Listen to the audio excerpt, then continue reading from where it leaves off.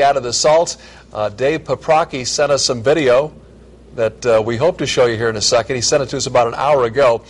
He used his cell phone to capture two plows, trust me, working in tandem on Far Hills in Centerville to double their efforts. We'll try to have that later. Okay, but Anthony Kiko didn't have to look far or hard for any trouble spots. He begins our triple team coverage with road conditions.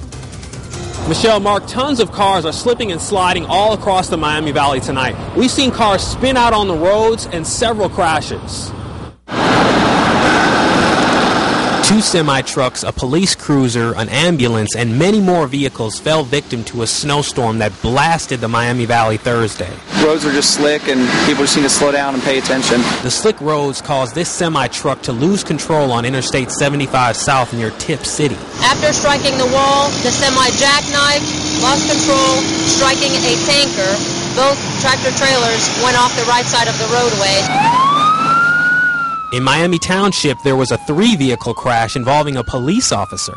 The officer went to pass another car that was also eastbound. Officer lost control. That officer slammed into Melissa Burke's car and then an ambulance. Could tell he wasn't able to slow down, and it appears as if hitting me spun him out in front of the EMS that was coming from the other direction.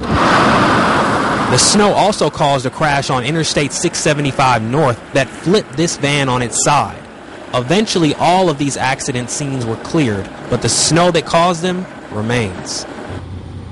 10 counties, including Montgomery County, have declared a level 1 snow advisory, which means there's drifting and blowing snow and possibly ice. So everyone needs to be careful out here when they're driving.